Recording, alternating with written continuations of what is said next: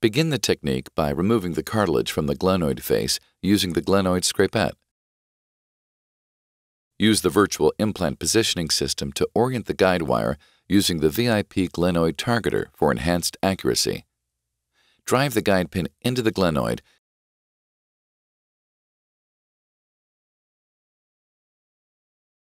Slide the paleo reamer over the guide pin and ream until the reamed surface extends to the position of the guide pin.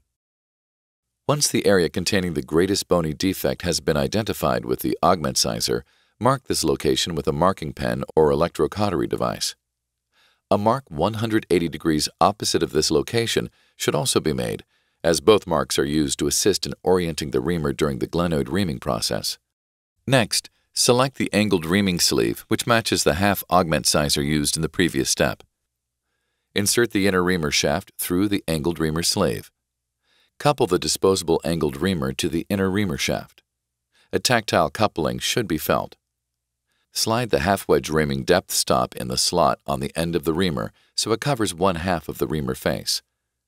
Before attaching the reamer assembly to the powered hand equipment, place the orientation sleeve over the reamer sleeve to assist with rotational control while reaming. Insert the angled reamer assembly over the guide pin. Rotate the reamer assembly so the lines on the reamer shaft align to the marks that were made previously. The dotted line on the reamer shaft should be positioned opposite of the identified defect. Be careful to maintain alignment of the reamer to the marks on the glenoid. Continue reaming until the glenoid face has been reamed into a flat plane within the diameter of the selected reamer size. Place the augment trial matching the color and angle of the previously used instrumentation onto the modular handle. Insert the trial assembly over the guide wire and advance until the trial face is seated on the prepared glenoid surface. Assess the fit of the trial on the glenoid. To help determine if the trial and prepared glenoid surface made congruent contact, rotate the trial clockwise and counterclockwise. If not, repeat the reaming step until proper mating of the trial to glenoid surface can be achieved. Introduce the half-wedge central post depth gauge over the guide wire. The measurement of the guide wire correlates to the length of central post drill that will be used, as well as the length of the modular central post implant. Select the drill size corresponding to the depth marking noted in the previous step. Attach the selected drill to the modular reamer shaft. Place the drill assembly over the guide wire and advance on power until the collar of the drill is flush with the glenoid face. When drilling is complete, remove the guide wire from the glenoid. On the back table, the selected base plate and central post are joined, gently placing the central post onto the base plate taper. The base plate assembly is placed into the base plate taper assembly press. The handle of the press is then rotated until the laser line within the window of the press indicates that enough force has been applied to couple the base plate components.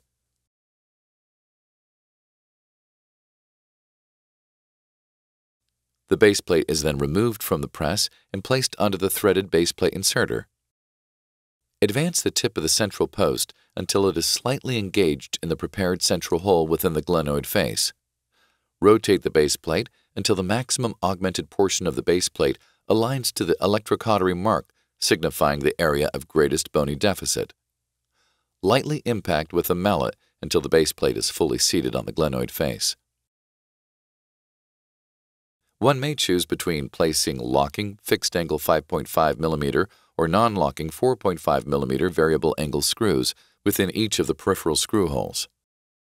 For non-locking screw preparation, the variable angle non-locking drill guide is inserted into a peripheral screw hole and directed toward the desired screw trajectory. The 3 mm drill bit is then used to create the hole for any peripheral screws. The numbers on the drill bit shaft should be noted as they indicate the length of the peripheral screw to be used. Alternatively, a surgeon may opt to use a sterile drill with color bands, which corresponds to different screw lengths. Ensure to use the corresponding reference card to match the colors with the correct corresponding lengths. The drill guide is removed from the base plate, and the screw is inserted using the hex driver until it is fully seated within the base plate. For locking screws, thread the locking screw drill guide into the selected base plate hole. 3 mm drill is again used.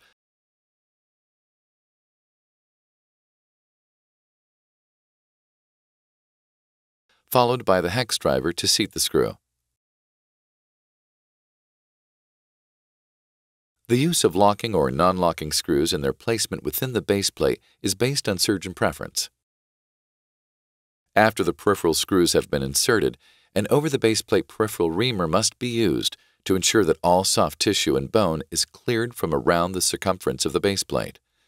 Attach the reamer to the manual driver handle and gently work around the baseplate taper in a rotational fashion. A glenosphere is threaded onto the glenosphere inserter and introduced over the baseplate taper.